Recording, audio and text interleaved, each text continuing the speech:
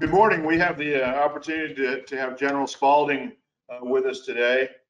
Dr. Spalding is the co-CEO of Q Networks. Q is a standalone 5G service and software platform built to power the automated world. Q is built with native defense-grade hardening and data security to withstand the rigors of the modern autonomous battlefield, but it's available to protect Americans here at home as well. Rob, I was just mentioning that we've had a very interesting morning. We had somebody in South Korea talking about the advanced foundations that South Korea's laid for 5G and all the incredible things they're already able to do that we can only think about doing right now.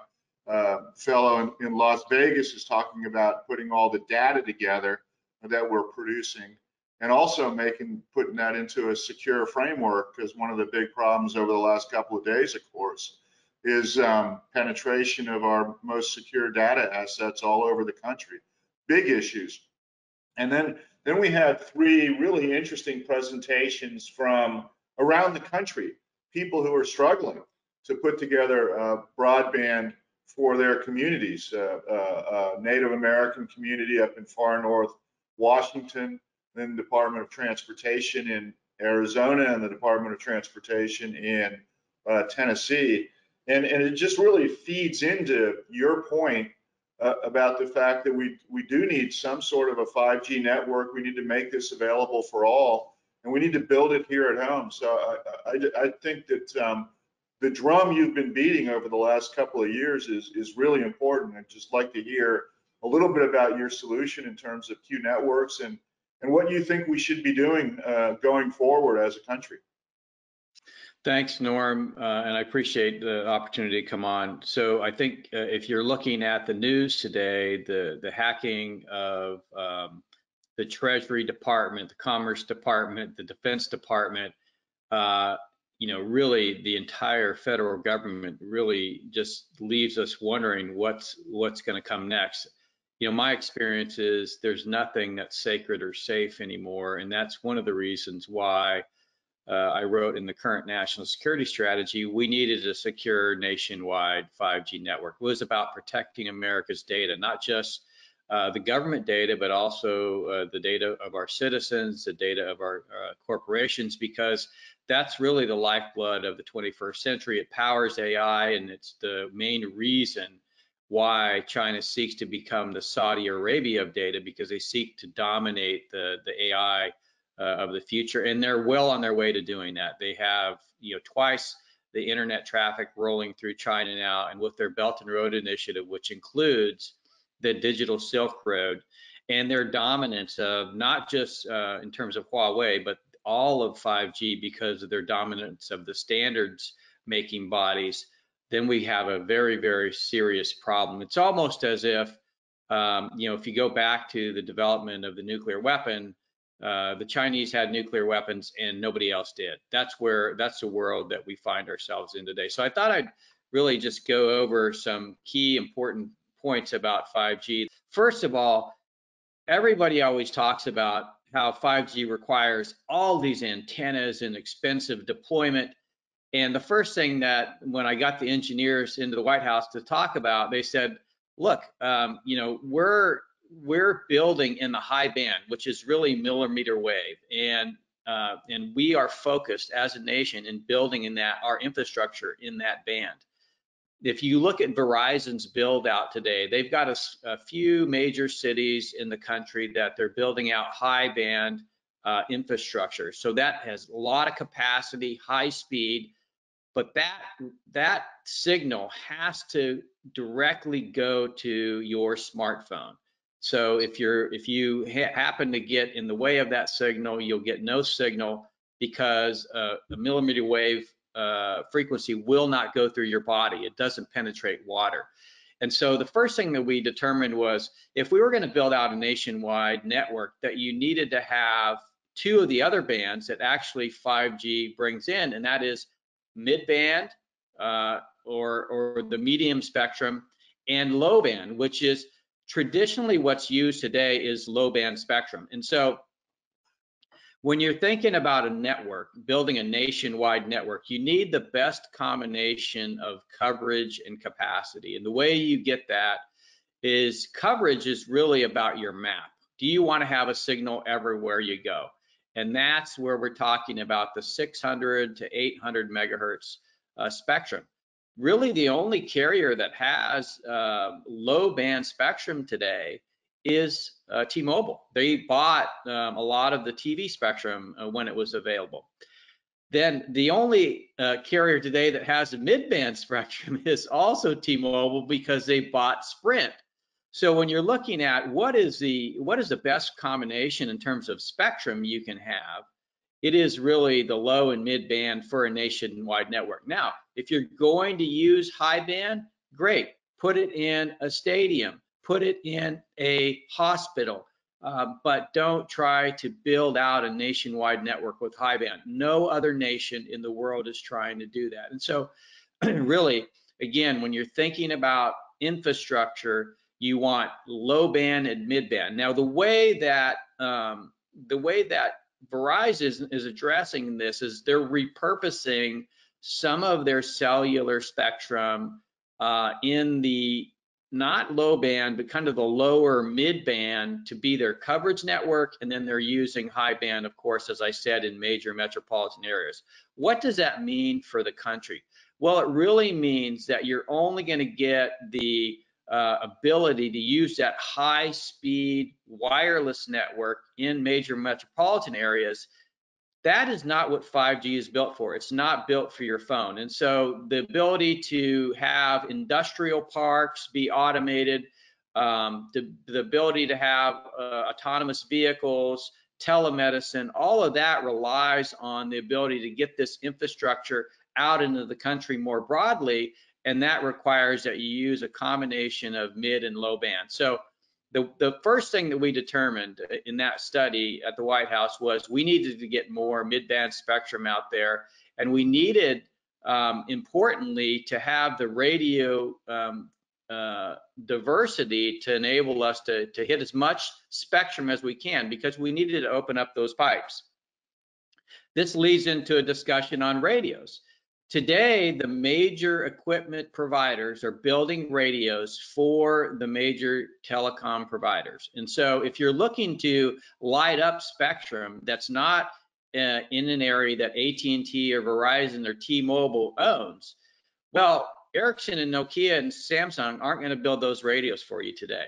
You're going to have to go look at some of the smaller providers. So we don't have really good diversity in the radio market to really enable us to capture this spectrum. In addition, the Defense Department in the area of spectrum has been working for a long time with something called dynamic spectrum sharing, the ability for many users to use same spectrum. Now, this is kind of like Wi-Fi. Wi-Fi, you know, a lot of people share Wi-Fi, but Wi-Fi is a very, very inefficient waveform, and it's actually decades old. But there are new,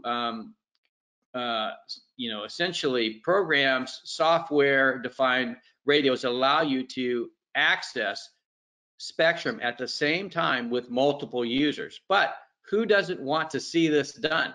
Well, of course, the owners of spectrum today, because they've spent billions of dollars on the spectrum. So they don't, because as you begin to share spectrum, it devalues that spectrum holding that you have. And so what the carriers would like to see today is that people stay on their toll roads. Now, that might be great for their business and in ensuring that they have essentially customer capture on their networks, but it's not the way to build out a industry 4.0 infrastructure. It's not going to lead America into the future.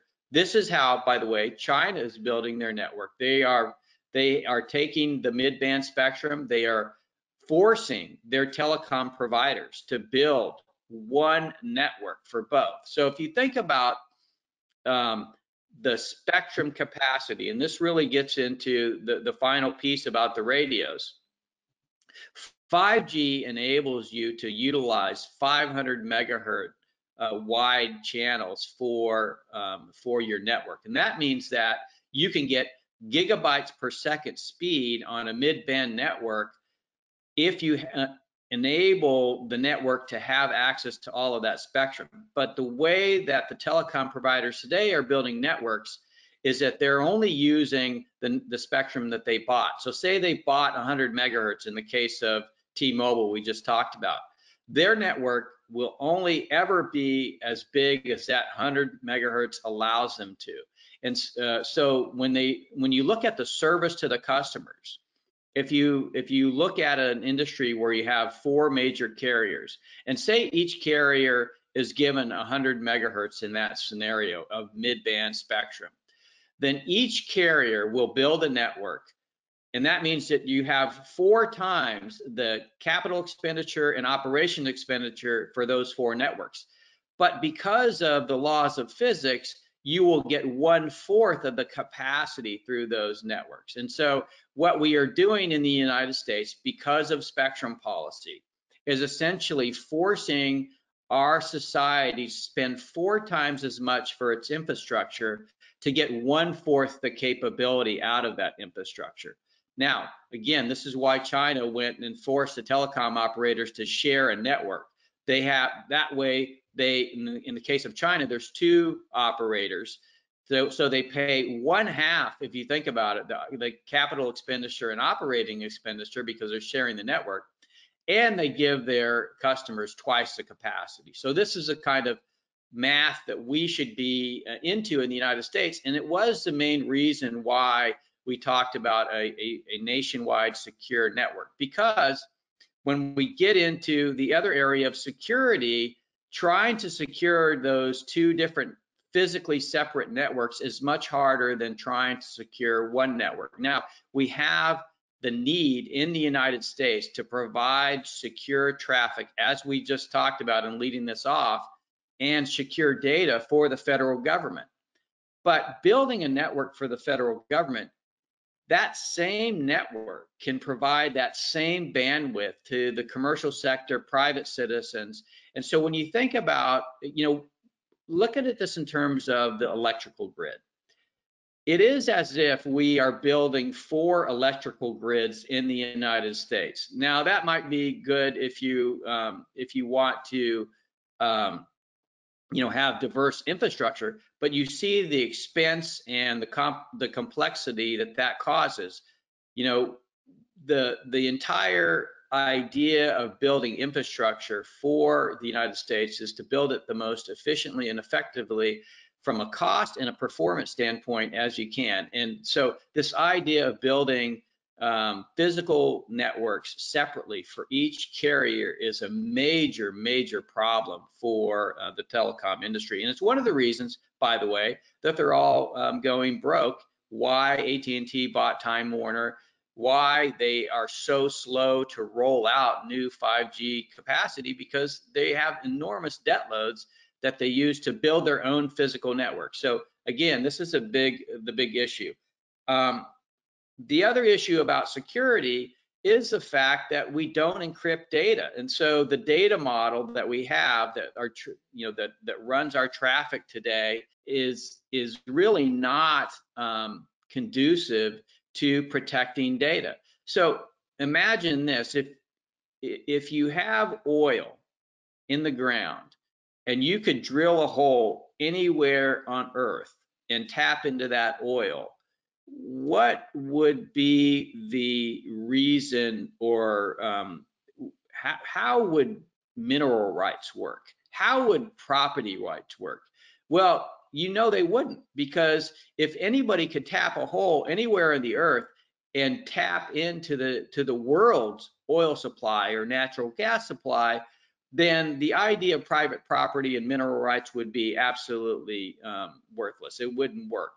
Well, that's what we have today with our data model. You can tap into anything and you can basically suck the data out. Again, this is why China seeks to have this open model and seeks to dominate these standards, because they know that whatever they can get into, they can pull it out. So the idea is basically about taking our data model and transitioning it to a locked data model. Everything's encrypted, and then you create ownership by ensuring that whoever created that data has the keys to unlock that data, and they can share that key on the basis of a trust relationship or some kind of contractual relationship. But it really starts at the data model, and you have to build your network around that data model. So if you think about a network today, it's not just a radio network, which is what we talk about all the time. It's also, and this is my final point, it's about the compute. So today, when you think of the mobile internet economy, there's two components to it from a technology perspective. There is the network itself, which is primarily 4G LTE today. And then there is a computing platform, which is primarily the mobile smartphone. So 4G was built for the smartphone. What 5G is not a network for the smartphone. It is a network for a different type of computing platform, and that's called edge compute.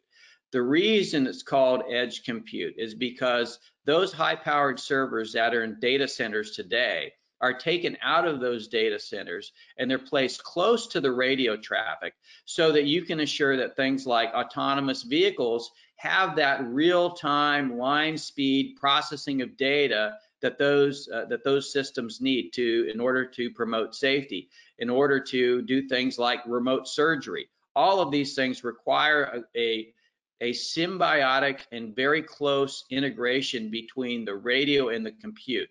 So 5G is not about the smartphone. 5G is really about the smart city. It's about the smart factory. And so, I'll just go over really quickly the way we look at the infrastructure, because we've tried to take this down to, rather than trying to boil the ocean, let's just demonstrate how this can work for a community, for an industrial park, for a retail park, for a hospital. Sorry, let me ask you. We have a latency Sure. problem. let me ask you a question before we go into that. I'm stunned when I sit home and watch a football game, and everybody says we have the best 5G network in the U.S. Right? Where you and I know that there's very little real 5G in the U.S. How does that work? Because it's really hard to get people to support your vision and to understand the threat to our country when you constantly hear that everything's fine. Well, I mean, I think the problem is, and having looked at this for several years now, 4G really took off on the basis of consumer adoption. And it was really consumers adopting smartphones. If you go back to the beginning in 2007, when the iPhone came out, Steve Ballmer said, who's going to buy that $500 subsidized device? Well, Steve Jobs bet that everybody would, and of course he ended up being right. So that transformed the e-economy world. And what 5G is, though, it's not a consumer adoption technology. It's actually a community and an enterprise adoption technology. And so you have to make it easy for enterprises and communities to adopt. Well, the telecom carriers don't make it easy for communities or enterprises to adopt. Just go ask any rural community who's been trying to get any of the top four to service them for the last two decades. It's not happening, and that's because of a combination of our policy and the way that the telecom providers are designed. They are consumer-based technologies. They do not focus on the enterprise or the community. And so you have to have a different way of providing that ability to adopt the 5G world when you have the major providers that are just not doing that. So I just wanted to show the way we look at this. So we call this the sky spot, and really it is a combination of the things that I talk about. It's a combination of the radio, it's a combination of the compute, The interesting thing about what we've done here is to take this and make it EMP hardened. So not only will this protect your data because all data inside this is encrypted, but it will also withstand an EMP attack, and that includes a solar flare. So today, our telecommunications networks aren't designed to protect from EMP attack and to be resilient to solar flares.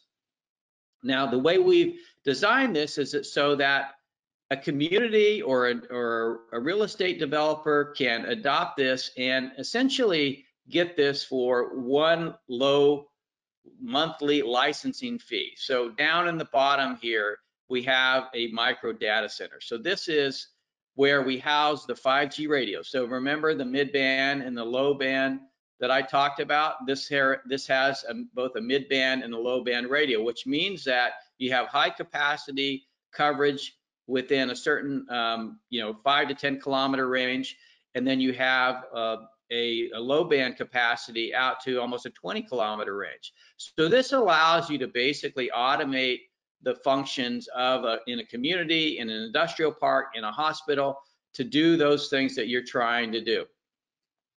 The high-speed compute is really high-performance computing that enables you to run real-time, line-speed applications like logistics, transportation, and telemedicine. On the top, what we have here is an array of technologies. So you have essentially laser connection for extending this. So we can create an extension of this, another pole without all the compute in it, to enable you to send this signal to another pole that's about 24 kilometers away. And it works fairly good even in weather. If you have weather, we have millimeter links that basically extends that. So the speed that we can extend this network, which has fiber and power to it, is at 20 gigabytes per second with the laser and 10 gigabytes per second with the millimeter wave. So you can go out pretty good. And then you have 5G antennas for both the low band and mid band. And then we have some other features like for the government, we have this counter UAS capability with radar built into it. And then at the very top, you have a satellite backhaul antenna for those areas that don't have fiber, or if you need a backup if the fiber goes out. So we've made this to a military specification, but it's at a price point that communities and industrial parks can adopt. So, my goal to go after this, after looking at it for so long and being frustrated with the way that things are going, is to really recognize that you can't get government to change. You have to come out and disrupt the industry in a way that that people aren't expecting, and that provides an ability for enterprises and communities to adopt. So that's really what I had to say, and I'd love to answer any questions that people may have. That's great. Really appreciate it. One of the things I wanted to do really quickly is to highlight your book again, Rob, Stealth War, how China took over while America's elite slept. We have a number of signed copies here, so anybody who's watching and who would like to get a copy, please provide it. Are there any questions? We're nearing the end of the session. That was fantastic, because one of the things that I think as I listen to you, and I've listened, you and I have talked for a long time, is that this really is a challenge for us, and we're not responding to the challenge. What's the one action maybe that the country could take to get people moving? I mean, one of the things that I'm fascinated by, again, Michael Woods from South Korea, others, it's so hard for us to invest in broadband around the country. It's taking so long. Your point, I think, is that the carriers are not helpful, but I wonder if there's a role for the federal government to play, and I wonder who would play that role in the federal government to get things moving. Yeah, there's two things. I would really open up spectrum for dynamic sharing. I think that's the technology is there, and that would enable a lot of innovation to come to the market. The other is in the radio. I would really put government money to building radios that access a lot more spectrum than the radios currently designed for specific channels that the telecom providers own, and then really open that up so that, you know, ORAN, open radio access networking architecture, is there, but we're not spending enough money to develop it. And so if we could really open up the development of those radios. The other thing that I didn't mention with the radios is power. So the FCC restricts above 2.7 gigahertz to essentially 5 watts of power. So Sprint can put out its signal, or now T-Mobile, at 2.5 gigahertz, what they bought when they bought Sprint. They can put that out at 20 watts, whereas, you know, anybody using CBRS or any of the other mid-band can only put out 5 watts, which really restricts the range that you can get out of that system. So it's about power, and when you build radios that access a lot of spectrum, the more power you put in them, the harder it is to really get those radios to be interference free. So that requires investment. And it requires investment by the federal government, which the government used to do. It used to be putting money into Bell Labs, but, you know, quite frankly, after the end of the Cold War, we stopped doing that. Listen, this is really helpful. We could go on, and there's a huge number of questions, but our time is up, and I really want to thank you again, Rob, for your generosity and also your patriotism in terms of working through these issues and trying to get this going. This is a big issue that we need to address as a country, and one of the things that, you know, we're suggesting that the Biden administration do is a 5G network nationwide, as a way of addressing rural and urban broadband issues and bringing us all together. So we can have another conversation about that a little bit later. But thanks so much. I really appreciate your time, and thanks for all the good work that you're doing. Thank you so much. Thank you, Norm.